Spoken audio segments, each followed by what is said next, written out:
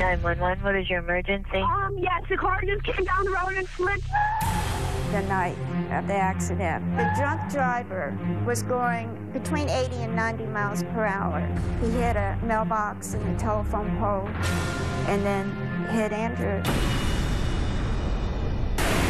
And later, I said it earlier, and I get emotional.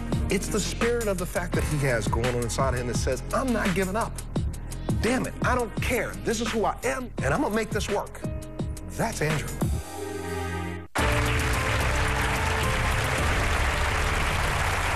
Montel Williams is back today with a story that will speak to everyone at home watching, whether you're a man, a woman, a parent, a son, a daughter.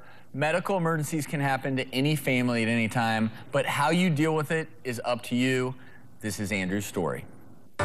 Andrew was born premature, and because of the early pregnancy, he ended up with cerebral palsy. It was devastating. Walking was not easy for him. He had to wear braces on his legs. He would fall a lot, but it didn't really matter to Andrew. He'd just fall, get up. He was so determined to walk and to live a normal life. He dove right into weightlifting and was the best at it. When it was time for the graduation and he came walking across, it was just really a great thing to see him accomplish that. Had a new girlfriend.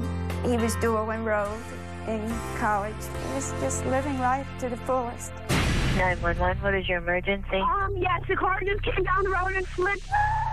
The night of the accident, the drunk driver was going between 80 and 90 miles per hour. He hit a mailbox and a telephone pole, and then hit Andrew. The doctor came out and told us that he probably would not make it. When I actually woke up, I heard the beep, beep, beep, beep, the heart monitor. I said, well, you've shattered your pelvis. You have 6 fractures in your arm, your ACL, your MCL, your PCL, and your LCL. They're all torn. And your leg was severed at the pelvis. At that point, I more or less just went to sleep and cried. He was in the hospital for 7 months. He went through a real deep depression. You miss things that make you happy. You miss the smell of the air. You miss going to work. You miss life. It just seems so unfair. He's been through so much. I had cerebral palsy. I fought through it. I worked hard, and I walked again. And to have that taken away is just devastating. I want to paint a picture for everyone in the audience, everyone at home. I'm an ER doctor, and I see a lot of injuries, but what Andrew went through in that critical hour, what we call the golden hour, his leg was literally ripped from his body.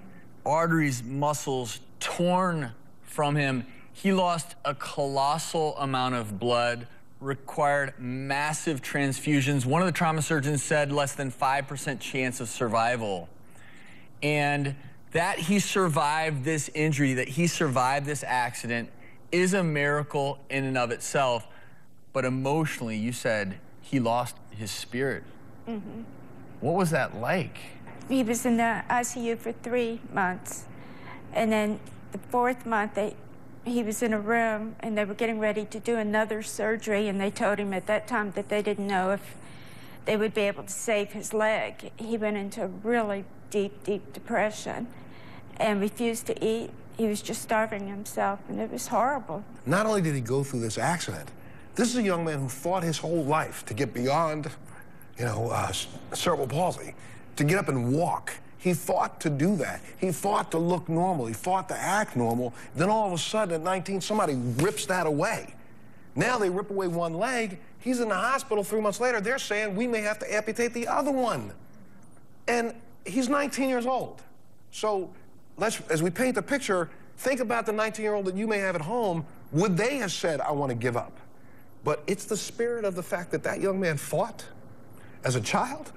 Psh, I said it earlier, and I get emotional. You guys gave me something seeing Andrew. You gave me a sense of the fact that I think I battle my illness. I need to smack myself and look in the mirror and say, stop being so stupid. Because my battle, which I thought was real, now I realize and I look at this young man, it's not because the severity of his injury is worse than mine. That battle that he has going on inside of him that says, I'm not giving up. Damn it, I don't care. This is who I am. You're gonna take me, and I'm gonna make this work. That's Andrew. Montel actually flew down to Florida. He wanted to meet with Andrew to see if there was some way that he could help bring back some of the determination that had defined Andrew's life. Andrew, my goodness. It's a pleasure to meet you. Good to meet you, man. Tell me what your dreams were 5 days before this accident.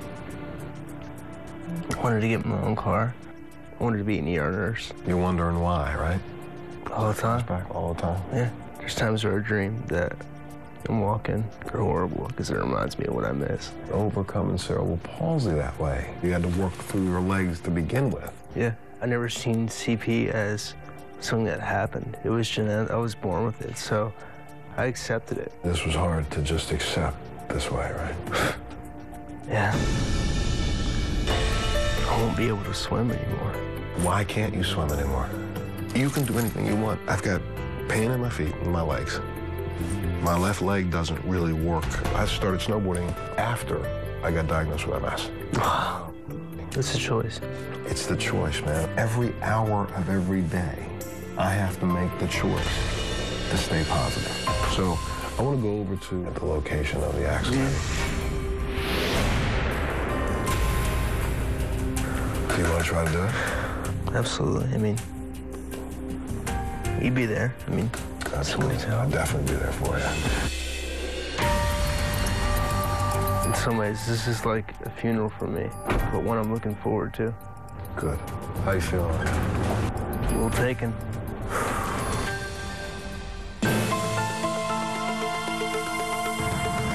Are you checking out the spot right now? Yeah. Right here? That's it. This was a war zone. There was no lights. There was trash everywhere, live wires, electricity, and then my blood, and then the leg way down that way. These marks from These are skid marks. These are still That's from the car. This is it. How you feeling right now? I've got this lump in my throat, but it's not like a crying lump. It's just, I'm swallowing it all. It's not half of what I thought it was gonna be. It's part of like lowering the casket. Will you come by here anymore? No, but I feel refreshed right now. Like, word, like.